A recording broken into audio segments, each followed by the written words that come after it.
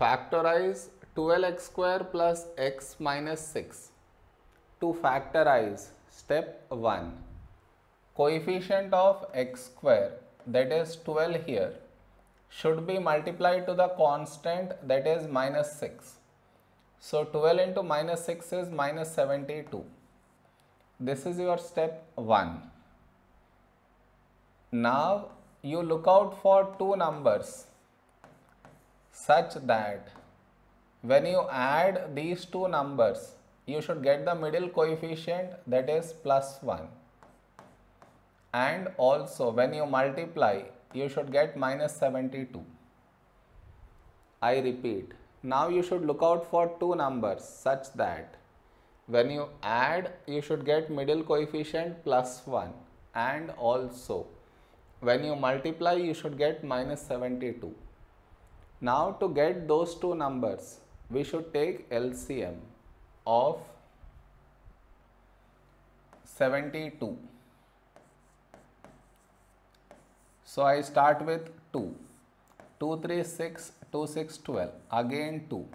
1, 8. Again 2, 9. Now 3, 3, 3 and 1. So the two numbers should be 2 into 2, 4, 4 into 2, 8. And second number is 3 into 3, 9. 9 minus 8 is 1, 9 into 8 is 72. So here you put 9 and here you put 8. Now you should adjust the signs. What I mean is, here you should get plus 1. To get plus 1 here you should put negative before 8. 9 minus 8 is plus 1, 9 into minus 8 is minus 72. So now the signs are adjusted. Now you change this. So 12x square. In place of plus 1x, now you write this. Plus 9x minus 8x minus 6. Did you understand? In place of plus 1x, I have written this. Next, what can be taken common from these two terms is 3x. So here I get 4x and here I get plus 3.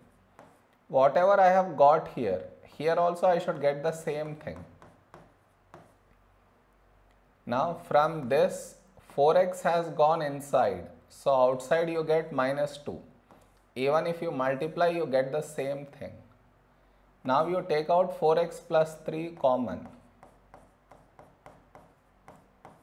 So here you have 3x and here minus 2. This is our answer.